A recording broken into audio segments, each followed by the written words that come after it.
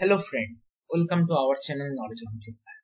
And today in this particular video I am going to discuss how we can save the rejected rows while executing the copy command in Snowflake. So as I have already discussed in my previous videos, that is from external stage, whether that is in S3 location or in some GCP platform or in Microsoft Azure platform, if you want to load your data from those external stage to our Snowflake table, that time we can execute the copy command. For automation purpose in the big data pipeline scenario, either we can go with AWS Lambda and using Snowflake connector or cursor, we can basically execute the copy command, or what we can do, we can basically create a snow pipe which will automatically execute this copy command as soon as something data will be loaded in the external stage, right? Now, sometime while executing this copy command, we might encounter error due to messy data or bad data, right? So how to handle that scenario I am going to discuss, okay? So let me first show you one scenario in which case we might encounter error while executing the copy command. So currently I am in my AWS management console. I have created one S3 bucket which is having the name demo testing Snowflake. If I just click on this, currently it is empty. Now what we'll do, we'll create our external stage on this particular bucket, okay? So I'll be going back to my Snowflake worksheet. All the codes I'll be posting in the description box or in the comment section, no need to worry about the code. So first I am dropping the database Ramu if it is existing, okay? Then here we are creating the Ramu database. We are using Ramu database.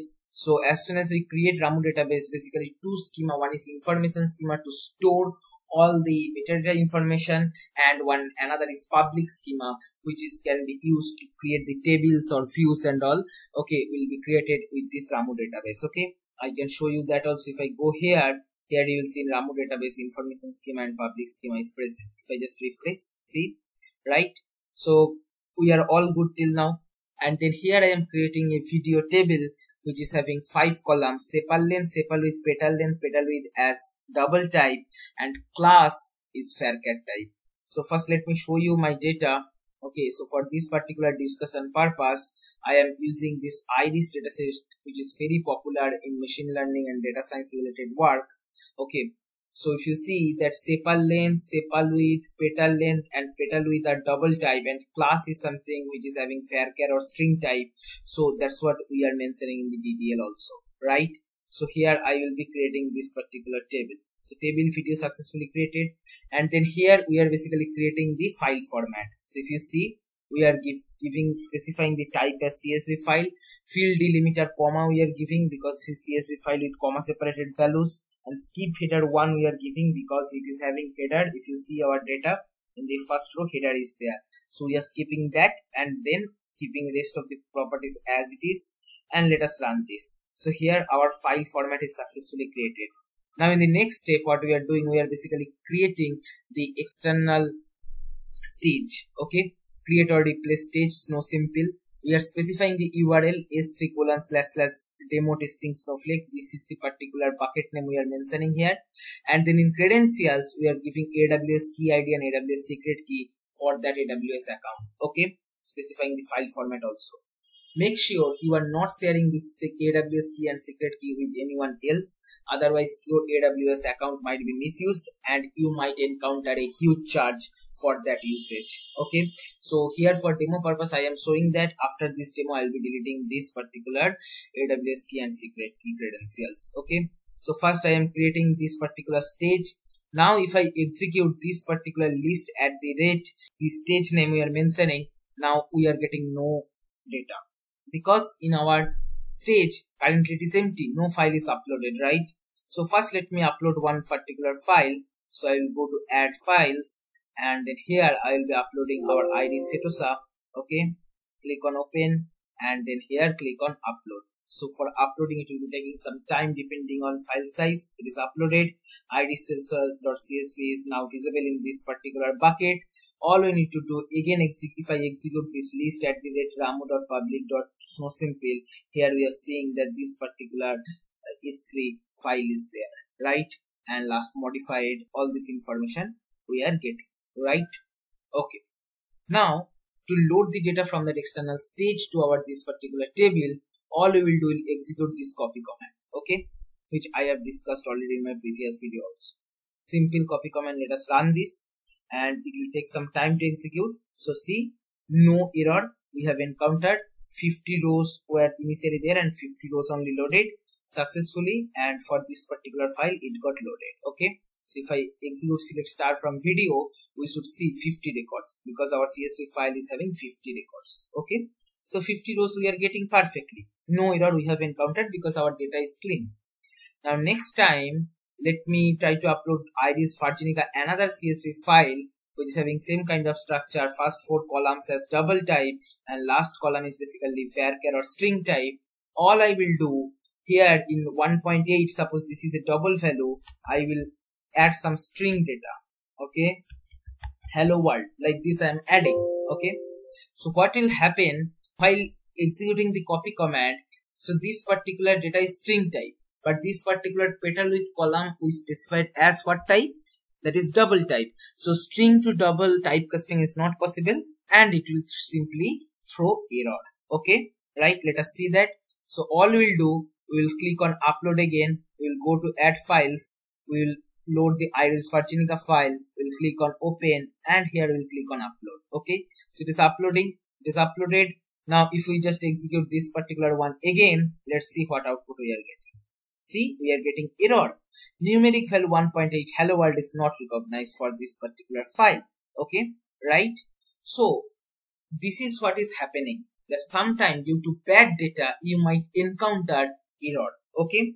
So that's what I want to discuss in this video, how you can save that rejected rows and continue the copy command for rest of the good records, okay.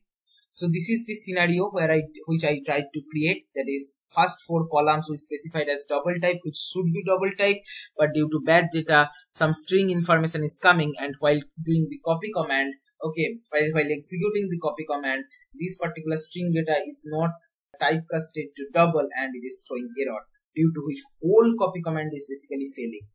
But what mechanism we want? That is for whatever rows it will throw error, save that in other place and rest of these rows, rest of the good data load in our original table. So if you want to do that kind of mechanism, you need to add one more parameter, that is on error equal to continue. So it will continue the loading for rest of the good records, okay. So this is the simple command. What we'll do, all we will do here, I will go here and I will paste on error equal to continue, okay. Now let's execute the copy command, okay. So if we execute the copy command, see here it is showing that in our IDs Virginica file also, if you see that there are total 51 rows. First row is basically header, so there are total 50 rows. Among 50 rows, 49 rows should be loaded because only for one row we are having some problem, and that's what it is reflecting here. Rows loaded 49 and error seen for one record, and the error is basically, if you see, numeric value 1.8 hello world is not recognized. If you go to the right hand side, here you are getting some more information, okay, right. Now in our original table, earlier in ID status of 50 records was there, so that 50 records got loaded, and this is another 49 records. So our original table should have 49 plus 50, that is 99 records.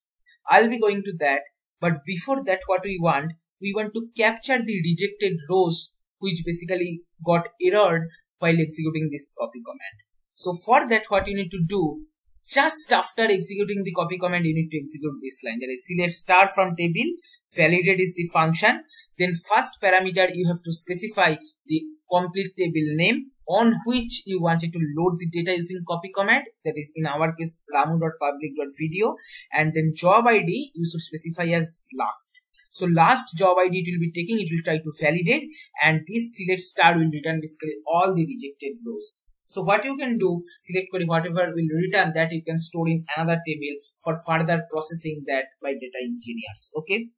So let me show you that.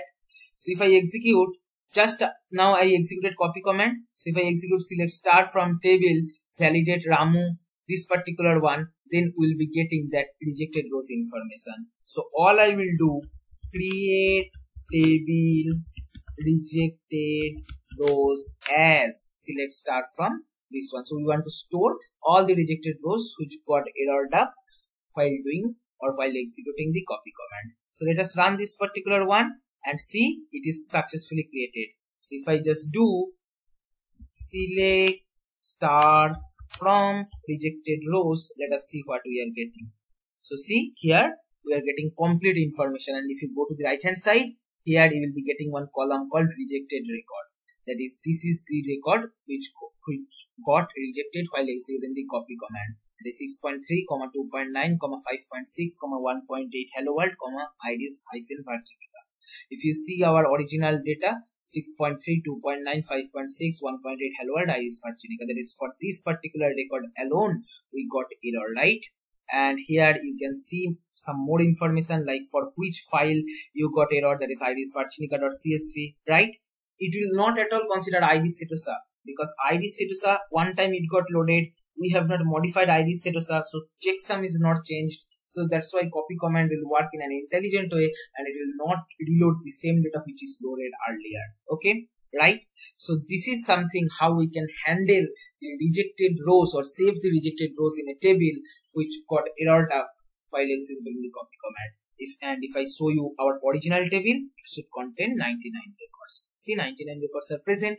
So this is what something you need to remember. All these codes I'll be providing in the description box or in the comment section. You can take from there also. Just make sure, as we are validating based on last execution query, so this particular select star from table, this one should be executed just after executing the copy command. Then only it will be able to validate with respect to the earlier or the last query. Okay, so keep this concept in mind, right? So this is all for this video. If you find this video helpful, then please like, share and comment. Subscribe our channel if you have not subscribed till now, and don't forget to press the bell icon to get the notification of our latest videos. Thank you.